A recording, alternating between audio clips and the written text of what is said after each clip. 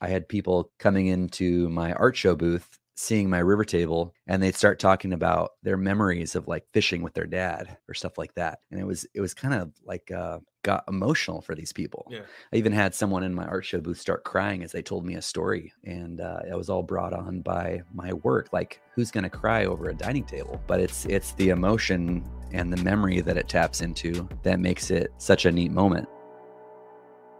Leo here, your host of the Building Bellingham podcast, and thanks for stopping by the studio. Pour a glass of whiskey or local beer, take a sip, kick those feet up. We're going to dive into what it means to be a business owner, what it means to be a member of this Bellingham and Whatcom County community, and what it means to find peace and balance while running a badass, high-octane, local, iconic business. Let's jump in. Greg Klassen here in the studio. Yeah. Thanks for joining me. Where did you just come from? What were you just doing? Since I got out to the wood shop this morning, up until about an hour ago, I had a dust mask on and I was sanding wood for some new artwork in my shop all day long. What kind of mask did you have on? Full face. It's this really cool one. Of course, I think masks are cool because it's part of my life, but it's got like the shield and the respirator. So Yeah. The whole thing, you're all protected. All protected. Nothing's protected. getting in. No, Only out.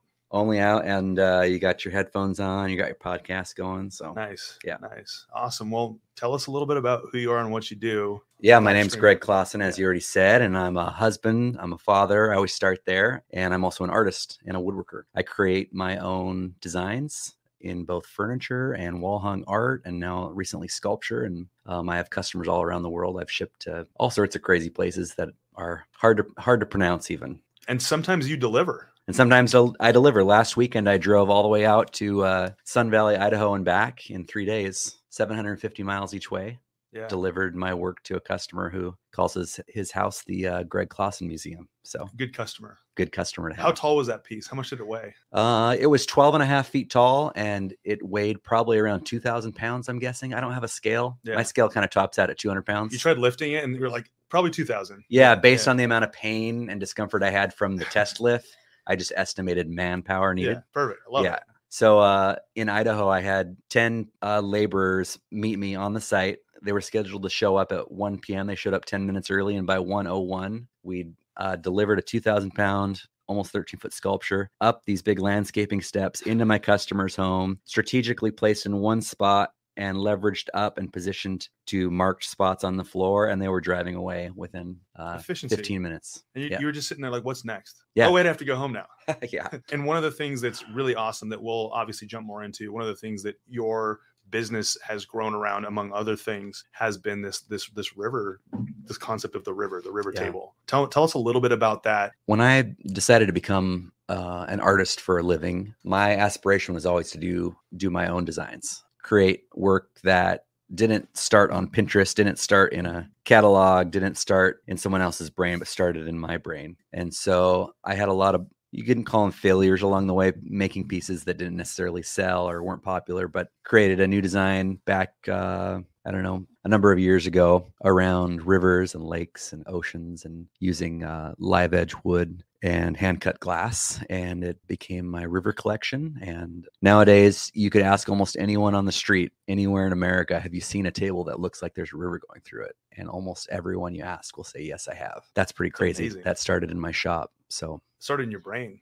started in my brain. It started all as an experiment like the other ones. Will this work? I don't know. Yeah. So I just have to make it and find out. I'm super excited to talk with you, hear your story. One of the things you just said when you introduced yourself that resonates a lot with me is you introduced yourself as a husband and a father first. Yeah.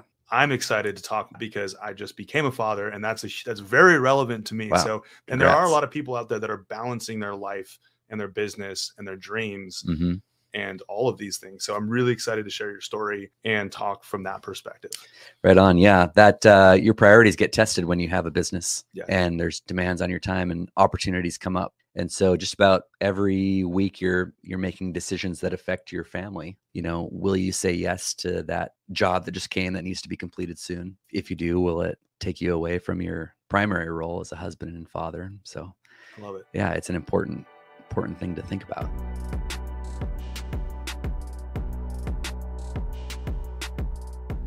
I am a creator.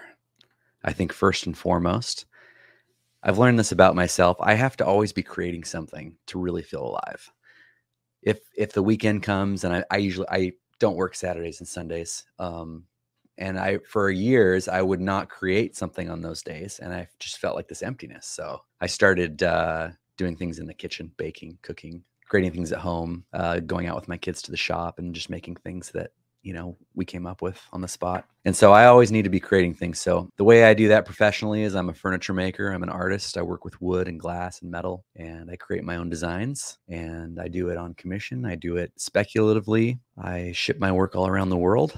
Before being an artist and being a creative person, I'm a husband and father, and that's where my true joy lies, is in those relationships and what we've created in our home. Yeah, and that resonates, like we just talked about, with me very much with the 2-month-old baby, and I'm learning the boundaries and the balance and what's important really fast. Yeah. And so it seems like this flow chart of the creativity side of you, which is the majority. It's the part that needs to create. But then there's this other part of providing for your family, because that is the most important part of your life, being a husband and a father, right? Mm-hmm. Tell me a little bit more about the beginning of this Greg Klassen Furniture adventure. The story of me becoming a woodworker began when I was in college getting a biblical studies degree. So I was studying theology, and it was a 4-year degree. And between the 3rd and 4th year, my best friend and I got married, my wife, Barb. I took a year off before I finished my degree, and we were in Canada going to college. You're probably wondering how this has to do with woodworking, but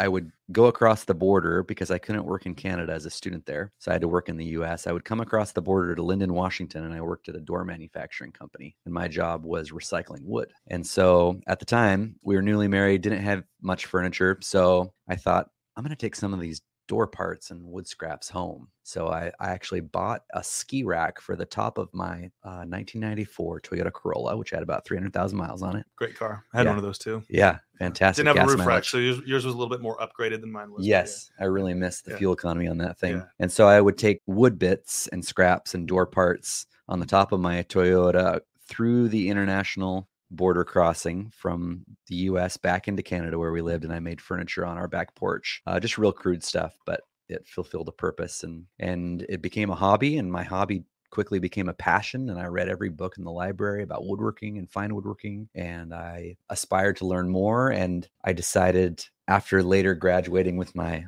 Bible degree and floundering and not sure what to do with my life, I thought, I want to see where I can go with this woodworking, because I was so passionate about it. Like I couldn't stop reading about it. I couldn't stop learning more and more. It's a good sign, right? Yeah, it's important to follow your passion. And so that led me to a fine woodworking school that was started by this Swedish furniture master who had written several books that were kind of cult favorite books among like people who were super into fine woodworking. And he started a woodworking school in California. So I tried to get in that school. At first, I didn't succeed. My work wasn't good enough. Tried again the next year, got in. And then eventually that led me to 2 years there. And part of that time I studied in Sweden as well, in this little village on an island in Sweden at a craft school there. You didn't make it in the first time. Yeah. And then the second time you made it in, was there ever a shadow of a doubt that you were going to go back the next year and try again? No, it was really, really discouraging to be rejected. We all experience that sometimes. It's a terrible feeling, but I didn't hesitate to start planning for the next year.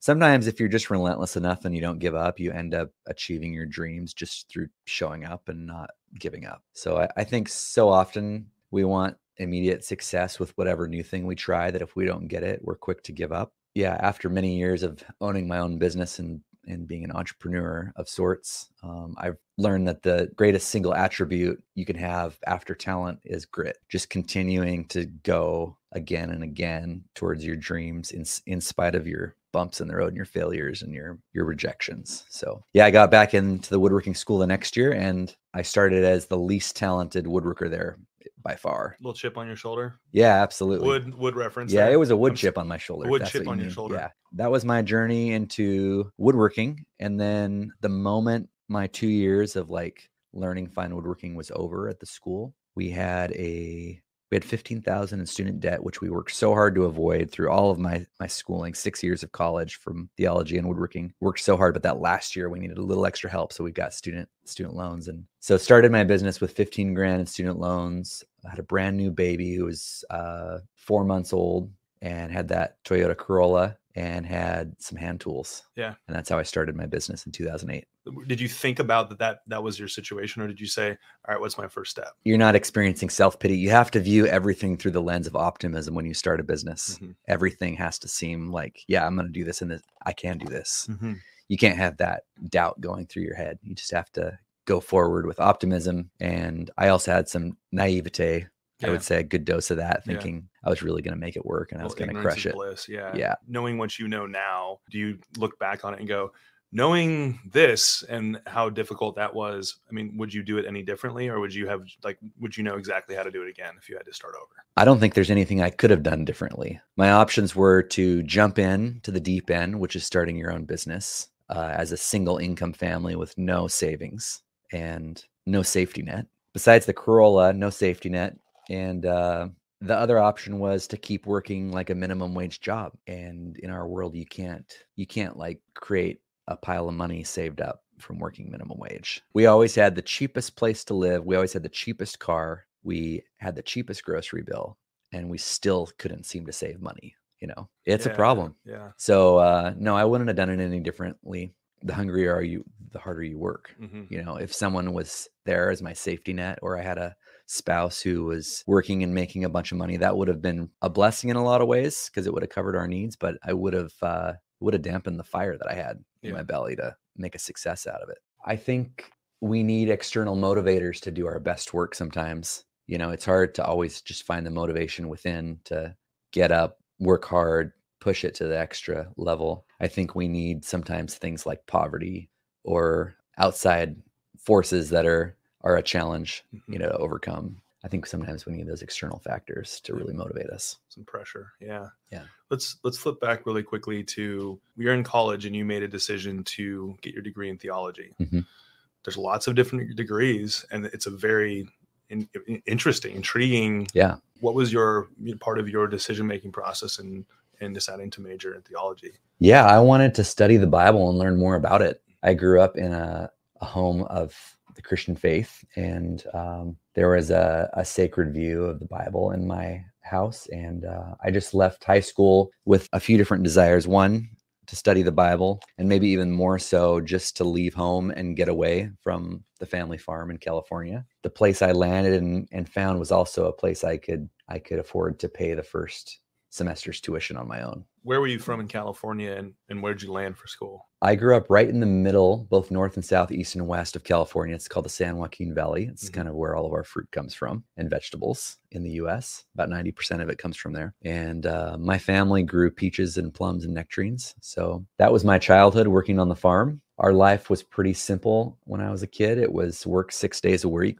really hard, go to church on Sunday, rest, play catch in the backyard with my dad on Sunday in between his naps. Yeah. Because it was his one day to he knew how to shut it off on Sunday. And then Monday morning early came, he was back at it. So that was, it was kind of a year-round lifestyle that way. Harvest during the summer, but then all winter and spring and fall, it was doing work to prepare for the next year. And hoping that the weather and the season goes smoothly, right? Mm-hmm. Yeah. Yeah, you don't think about that when you're a kid, but yeah, looking back as an adult, all those factors are stresses for farmers.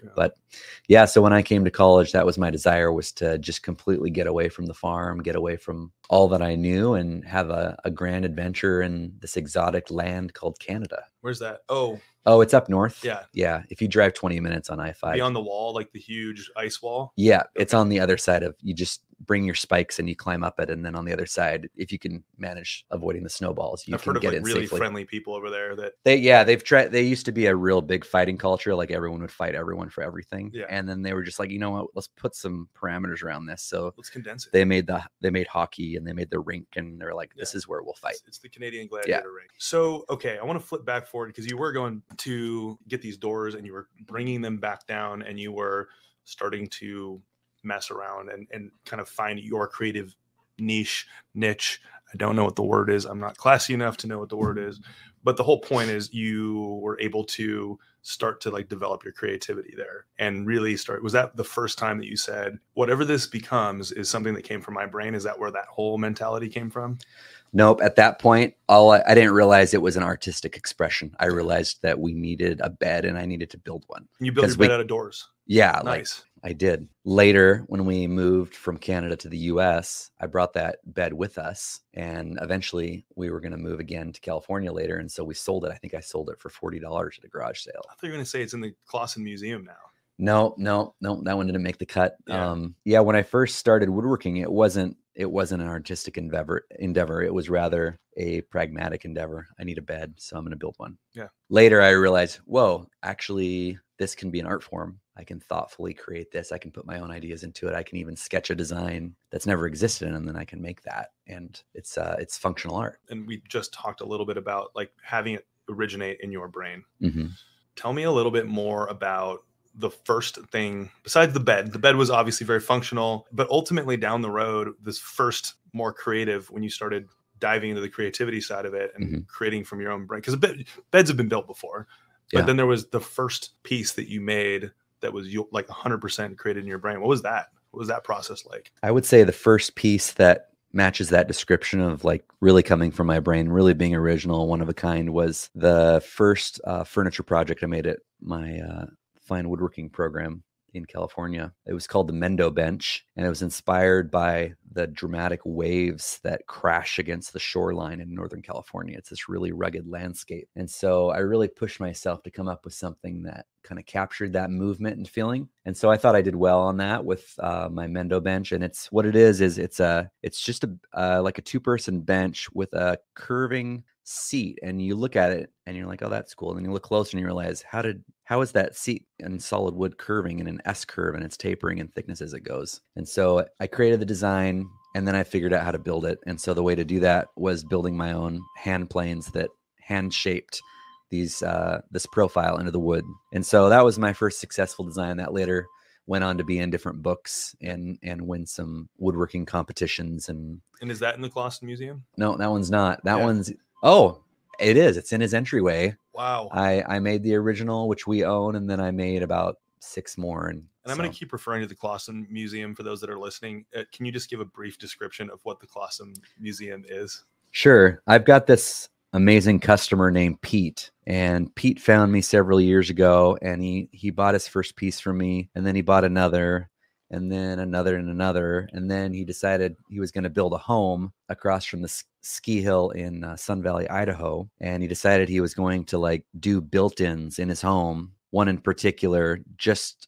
to showcase some of my art. And he was going to later commission a large sculpture in his entryway for my art. And then it just kept evolving and evolving. And I did more and more work for Pete until we went to visit him 2 springs ago, and we rolled up, me and my family, in our motorhome. And he came to the front door and said, "Welcome to the Greg Klassen Museum." And he welcomed us in. And I had forgotten how much stuff I'd made for him because it happened over years. And I came in, and just my work's in, like, it almost feels like it's in every room of his house. Yeah. And so that's the museum. And it's pretty awesome. One of the things that I'm always curious about, especially with an art form that is also a business, is determining worth. You know how important that piece is to you and what inspired you to create it and to produce it, or whatever the, the next step is. Mm-hmm. But then there's this whole concept of, okay, I need to make a living. This is how much time it takes me to do this, like just down to the nuts and bolts of business. How did you, as a new entrepreneur, start to figure this out? Was it like just crash course? This number doesn't work, I need to charge this? Or was there this is what I believe this is worth, and then people just paid it? I mean, how does that work? Yeah. If you simplify pricing down to one statement, the value of an object is what people are willing to pay for it, period. That's the simplest explanation. The way I went about figuring out what people were willing to pay was these arts festivals all around the country. And I did that for several years, maybe 6 or 7 years. And there are these weekend events in different cities, urban places like San Francisco and Chicago and New York, and then some smaller places like Palm Springs and Park City, Utah, and so on. I'd create my own designs. I'd travel there with my family, my wife and our kids. I'd set up a booth. I'd fill it with my furniture and my art, a little 10 foot by 10 foot, sometimes 10 by 20 if I was feeling, like I really wanted to go big. You put prices on things and people come and you hope to sell to them. More often than not, you don't sell, but you're optimistic and you think the next show is going to be the one where you really sell. But what you do there is you put prices on your work and you put your work out in front of the public and you get feedback. Nowadays, with so many businesses being internet based entirely, they don't have that benefit of like seeing how a person reacts, Right. seeing all the pieces of your work that are actually getting ignored and the ones that are getting attention, seeing how people pick up a price tag and seeing how they react, seeing who's willing to get out the checkbook. Yeah. Which we also don't do anymore, or now the credit card. Metaphorically pull up the checkbook. So I think there's so much value in a physical, in-person element to a retail business. So a retail business is anyone selling an object. It's important to have an online presence, but if you are exclusively online and you never get to benefit from those in-person reactions, you're really missing out. You don't build a relationship like Tony with Pete, right? Exactly. I am curious. So you're getting ready to go on these events, right? And you're the one that's picking your pieces, right? You're like, okay, I'm going to bring this one. This is one of my favorites. I think this is a lot of it's speculative at that point, right? All of it's speculative. And then you go there and you see people's reactions. And this is like, with business, there's a non-emotional element to it where it's just like, this is just business. But then there is emotion and passion that goes into art. So you put all your brainchild, right? Yeah. And someone reacts. What were those reactions like when someone like lit up when they saw something versus when someone just said, no, another piece? Yeah, that's a good question. And I remember vividly how people reacted to my work, because when you're an artist, everything's totally personal because it's an extension of you and an expression of your heart and your ideas, and you like pour yourself like ridiculous amount of man hours into each piece you make when you're creating stuff by hand. And so what I do remember is that I got a mix of reactions, a lot of appreciation, a lot of congratulations on my work. And then there was a big tide change when I brought my first river table to arts festivals. I remember the very first one I brought it to, it was in Salem, Oregon. And it was in a park. I remember people would look at it and they were just like mesmerized. And they said, hold on, I'll be right back. I got to go grab my friend. Yeah. So they would go grab their friend and bring him over. And that started happening repeatedly. People started getting out their phones and taking pictures of it, which they hadn't done of my other work. They were like, I got to take a picture of this so that I remember that I saw this here, or I can send it to a friend. It even went so far as I had people coming into my art show booth, seeing my river table, and they'd start talking about their memories of like fishing with their dad or stuff like that. And it was kind of like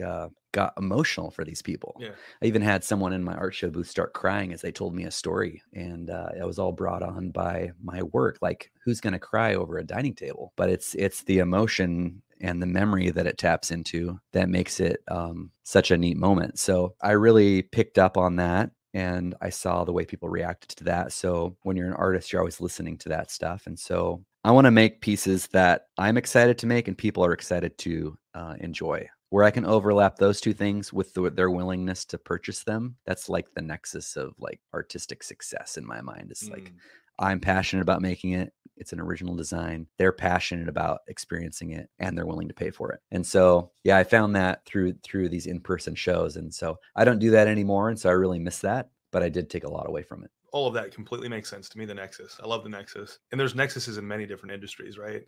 But especially in the art world, that makes so much sense. Now, I guess I'm curious, what are the pieces that you didn't like making, but people loved? I know the river table is obviously awesome, and there's other pieces that I've seen on your website and on social media that are just awesome. Were there some that where you felt pulled away from the nexus, where somebody was like, I want this thing, and you're like, I hate that thing. Yeah, I'll make that thing. I used to make this cutting board that looked like a leaf. I had 3 different leaves I'd make, and it was 2 contrasting woods, and it would be this curving, tapering stem going through the leaf, and it became the handle and it was just a cutting board. And I started selling them for like $40. And then, when I really worked up to it, I sold them for $75. And I would make those in batches of like 15 to 20. And just that repetition just kind of sucked the life out of me. Numbed it, yeah. Yeah. But that's how I paid the bills for a while.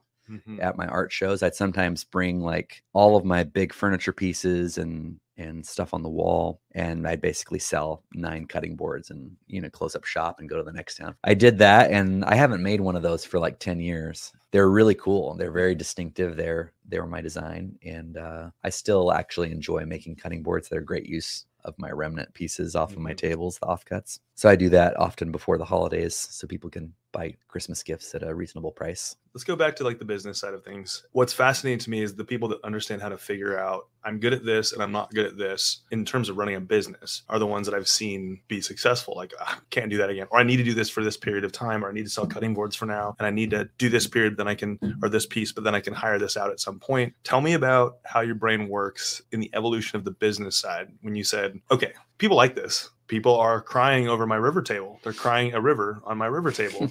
The business part starts happening where people are making orders. They're getting out their checkbooks. You go, okay, I got to make another river table or another cutting board or whatever it is. That's in the business, but then there's the on the business piece. So tell me a little bit more about like, how did you separate your brain from this is what I love to do. This is my favorite type of art. This is what people love. And then going, I need to run a profitable business to support my family. Yeah, I'm a purist. So I did my very best to never let money, and this is the way I see all of life. Don't let money make your decisions for you. You make your decisions and then you figure out the money part. That's easy to say and it's harder to do. Mm-hmm. I figured out how to run my business on the fly just by doing it. Obviously, I didn't take business classes. I was a woodworker with artistic tendencies who wanted to create a business so I could keep doing what I loved and get paid for it. But then I had to become a student in business. I quickly learned that it was all about marketing. There were more talented woodworkers than me at woodworking school. They were all around me. And I can count on one hand how many of like, let's say my 50 classmates ever made some semblance of a living at it. Even if they were doing it as a part-time thing, like so many of them, just reverted back to like hobby. And that's okay. That's not a bad thing. Not everyone needs to aspire to the same goals. Being a hobby woodworker is awesome. Just like I enjoy baking bread, but I have no desire to ever make like 20 loaves in a day. And like, even if I was just making 4 loaves every day, I wouldn't want to do that. I just want to do it in my kitchen and eat it with my family while it's hot with a great deal of butter. Yeah. Little bit of bread, a lot of butter. It's a tricky thing. You gotta have a lot of really important skills to be both a one-man artist studio and a business owner. Gosh, like I'm doing everything from sweeping my shop to maintaining my website to posting to social media to designing new work and trying to think about a class that I want to teach in the near future. And how am I going to ship my table next week so it gets to this yacht in Florida on time later this month? It sounds funny, but like I'm doing all those things. And meanwhile, like I've got a little boat that can't be outside. Otherwise it's going to the pipes are going to freeze in it. So my whole shop is taken up currently by my boat. Like, it's just like this weird thing. How do you stay on top of all that? That's a lot to think about. Yeah. My mind always feels like it's pretty full. Yeah. It's hard too, because I'm a real detail guy. I'm a small picture kind of person. I don't always think big picture, but I have to force myself to learn how to do that and practice that. And so I'd be remiss if I didn't mention the value of my wife in my day-to-day work, because I'm always bouncing ideas off of her. She's a homeschool mom, which means 15, 12, and 9-year-olds. My wife's educating them and taking them all over the county for ninja class, cello, tap dance, musical theater, soccer, all this different stuff. Meanwhile, I'm interrupting her when she's right in the middle of like teaching math, and I'm saying, hey, what do you think about this design? Is this any good? Mm-hmm. Is there anything I should change on it? Hey, did we pay our estimated tax payment?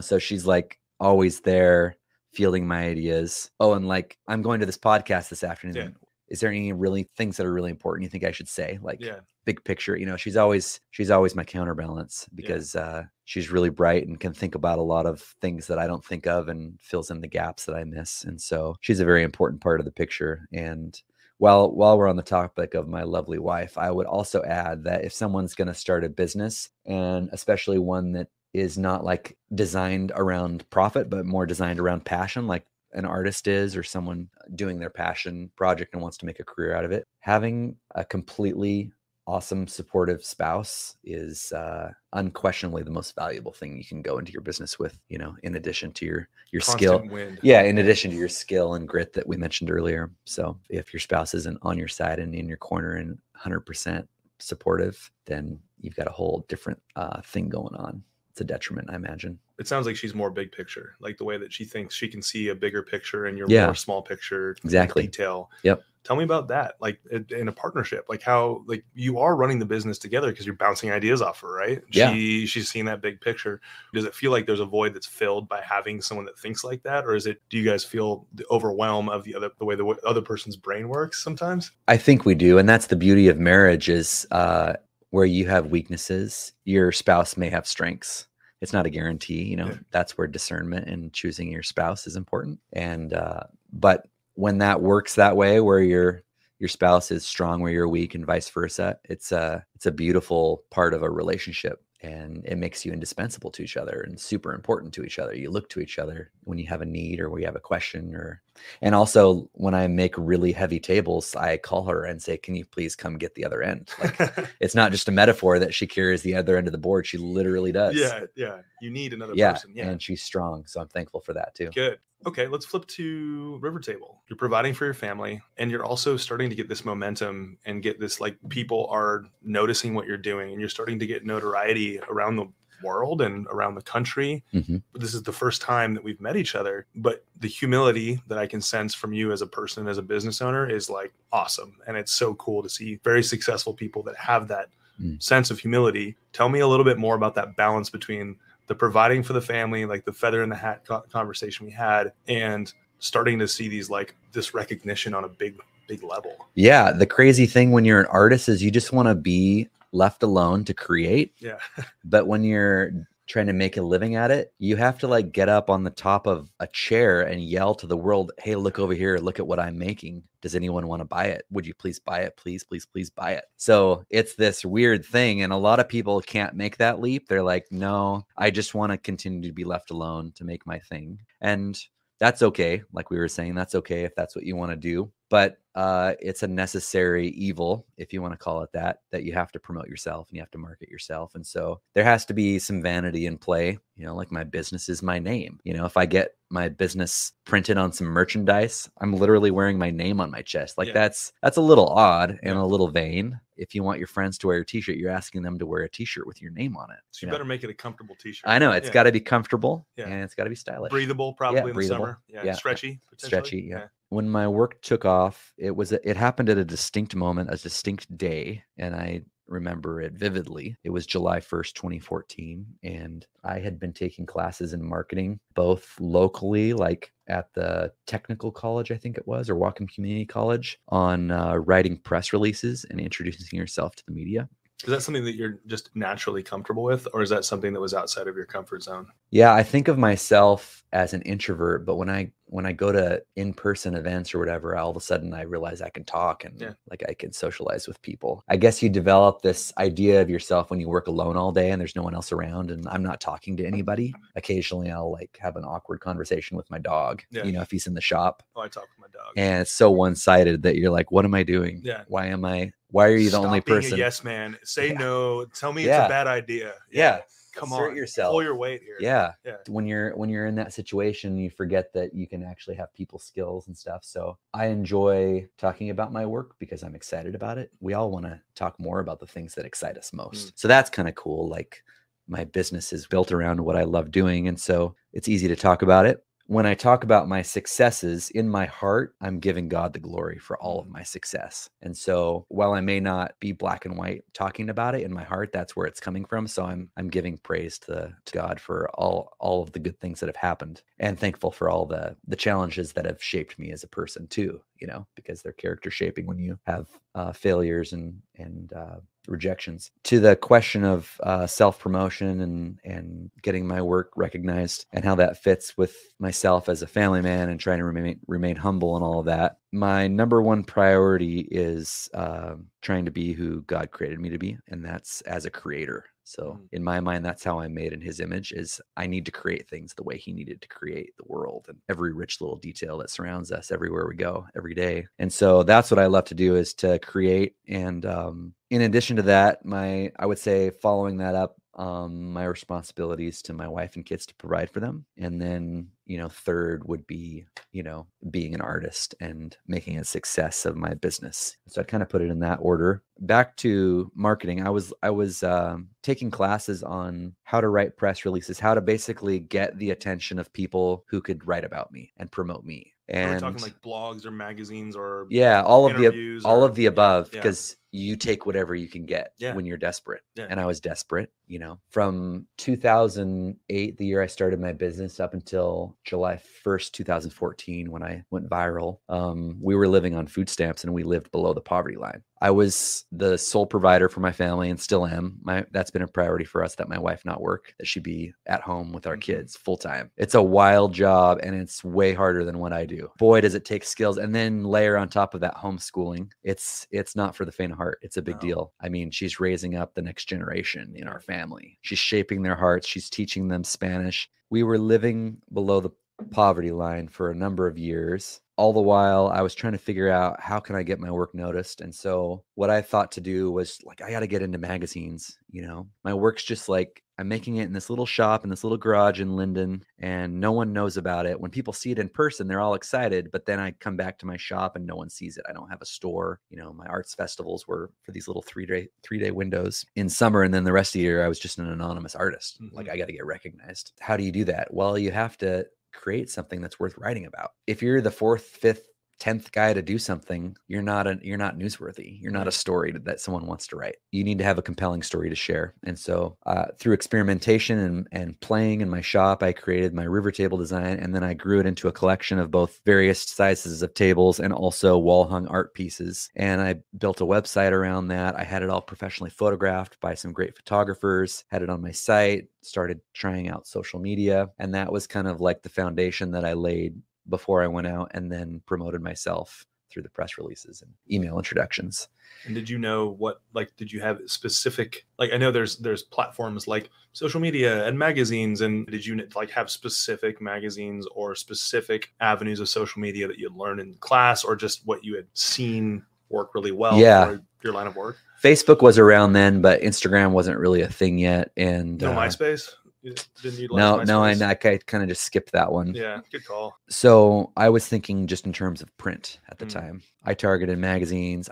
The Linden Tribune. I introduced myself to them. They came out, I wrote a big front page story on me a couple different times. Tried to get into the Bellingham Herald. Then I started lifestyle magazine, Sunset magazine. They wrote about me. Then I thought bigger, okay, how about online stuff? Or first, I would go do a show in New York City. So I would send press releases to all the New York newspapers and designers. I would collect all of these email addresses. Often, I don't know if they were even real, or sometimes I'd even create one. I would just type editor@newyorktimes.com and then just include that in my big email blast. If you focus too much on the MailChimp statistics about who opens it and who doesn't, it's really discouraging, because it's it's a 3 to 6% open rate, but all you're hoping is for 1 or 2 home runs and then build momentum off of that. Anyways, so fast forward to where that really worked out for me. I sent an email introduction to this really cool design blog that I follow. It's called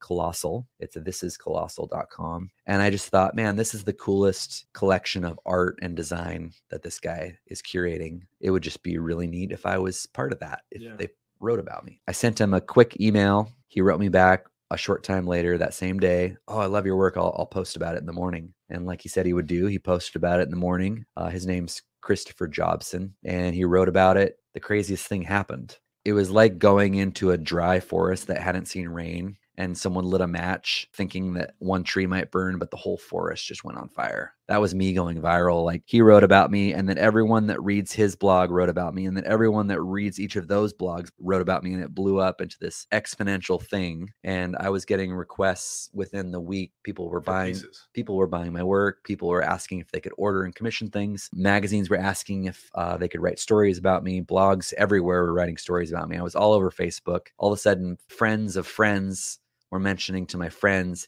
have you seen these new tables that's got a river in them? They're like, yeah, that's my friend Greg. Yeah. Where did you see it? Oh, on Facebook. And then it just blew up, and it was the craziest thing. And so within 2 years of going viral, I had sold out of my entire inventory, which was actually pretty big. I should have told a story about a year earlier when I went to a show in New York City, spent all of our money, sold nothing, no orders, fancy show, all the big wigs there, sponsored by Architectural Digest, big expensive event, like crazy expensive. I sold nothing there, but after I go viral, shortly after that, everyone bought everything I brought there. We are at the brink of like collapse. We had hardly anything left. We spent it all on that show. And so fast forward, going viral, sold all this work, all these commissions. And within a short time, I had not just a 1-year waiting list for my work, but a 2-year waiting list for my work. People were sending me deposits on commissions that they would then wait 24 months to get. It filled me like with this attitude that I was just like the coolest guy ever. Yeah. Just like, I can't believe it. Like, I just, in my head, my chest was just always out. Like, I can't believe it. This is beyond my wildest dreams. I didn't even think that was possible. And so, and it just kept escalating for years. And I'm still kind of in a wave of momentum from that. I haven't really done marketing since 2014. People just find me, they buy my work, they commission my work. And I've done work for all corners of the globe. I've sent it to small little islands in the Indian Ocean, giant tables and huge crates that went on freighter ships, and other ones I put on airplanes, and it goes across the world. A table or a boat? Like, what's happening out there? Yeah.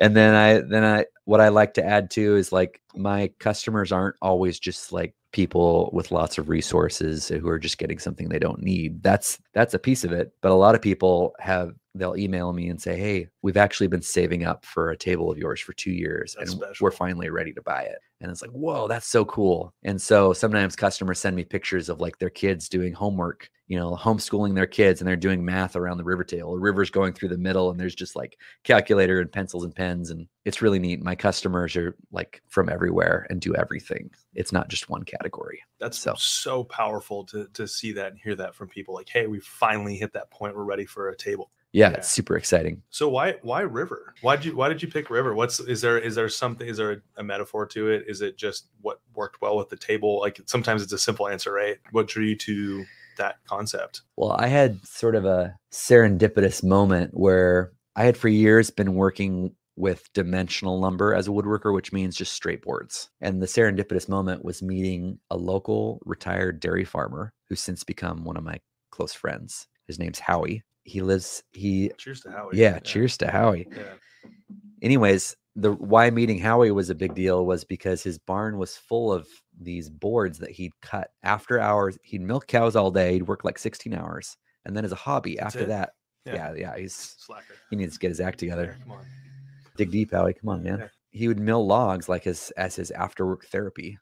And he filled up a barn with all of these slabs. And what was cool was a term a lot of people know nowadays, because it's become real popular and trendy, is live edge. Which is live edge.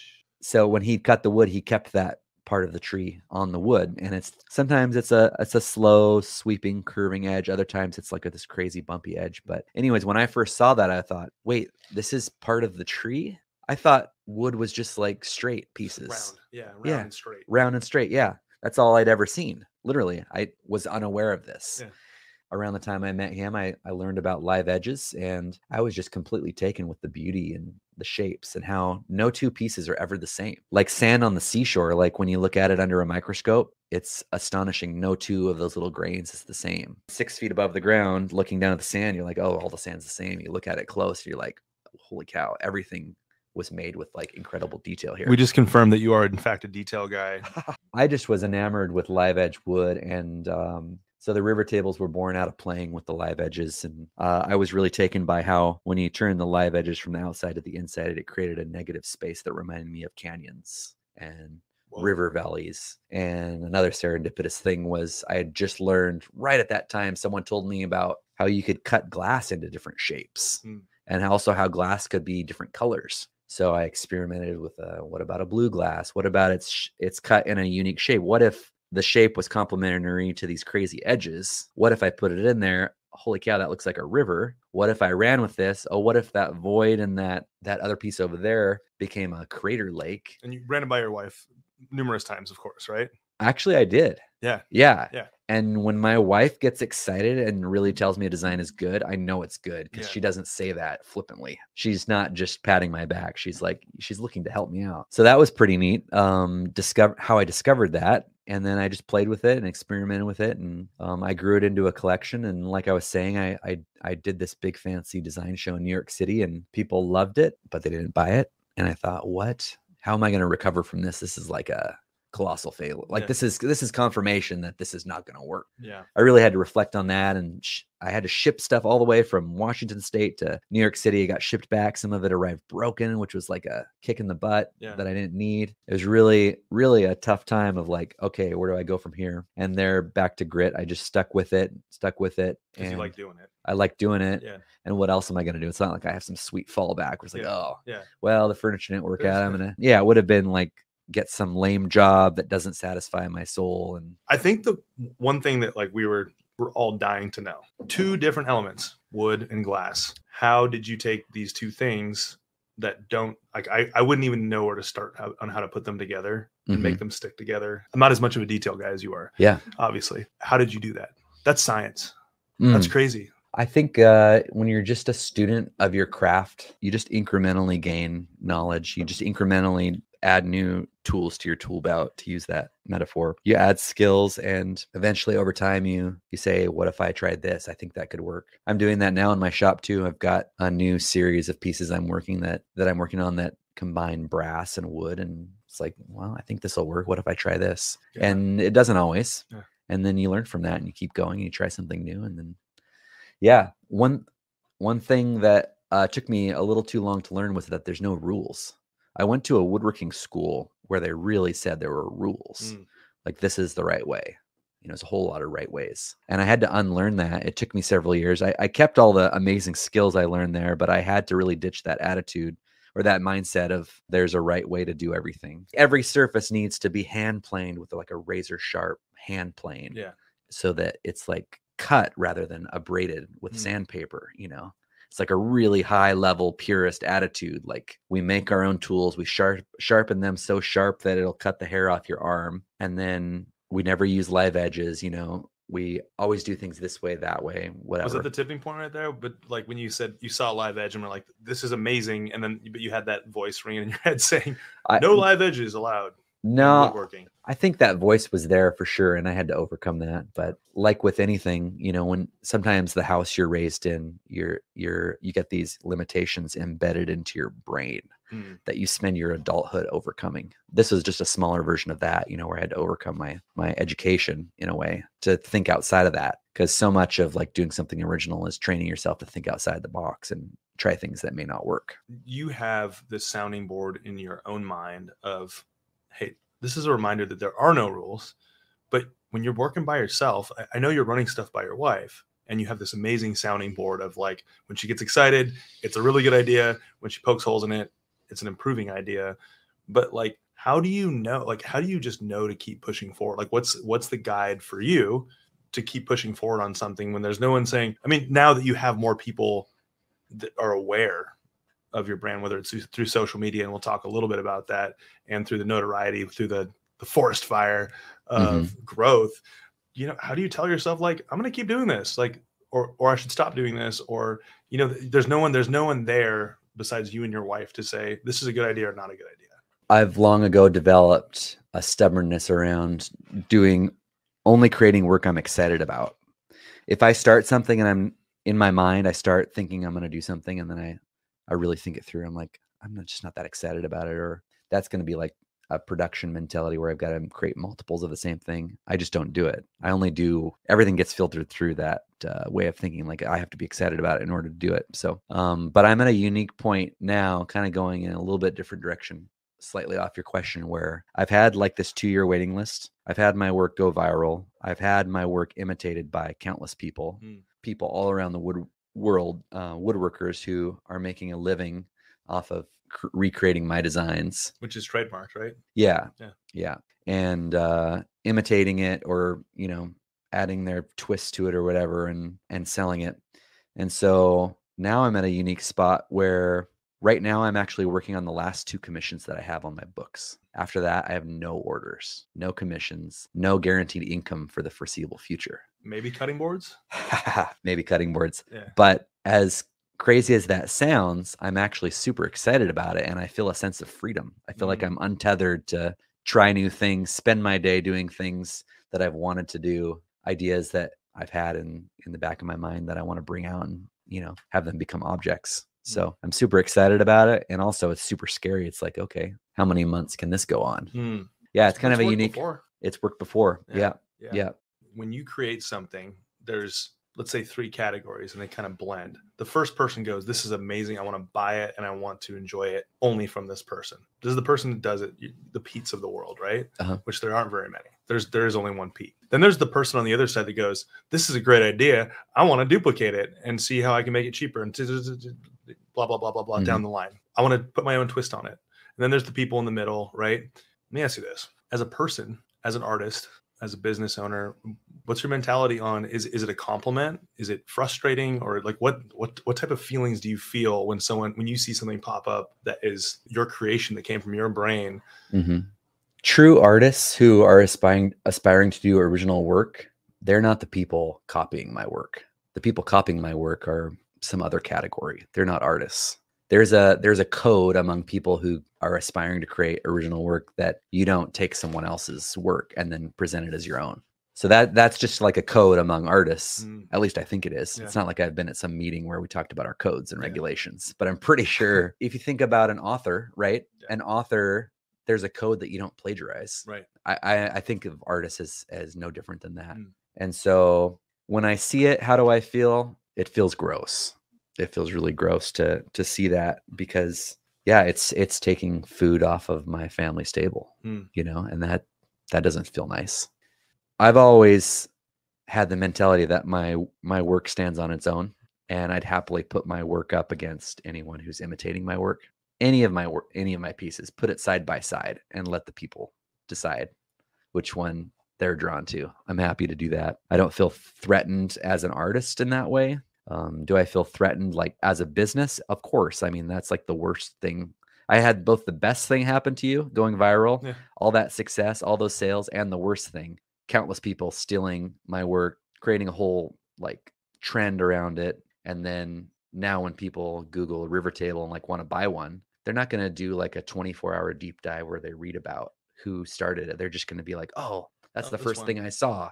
Follow, ship, buy, Yeah. And so what that equates to is those people are selling their imitations. And I'm over here with the other side of it where I'm like, okay, I need to figure out how to keep selling my work. But when people find my work, they become like passionate advocates. Yeah. Like Pete tells everybody about my work. My other customers are starting to come back to me for the second, third, fourth time.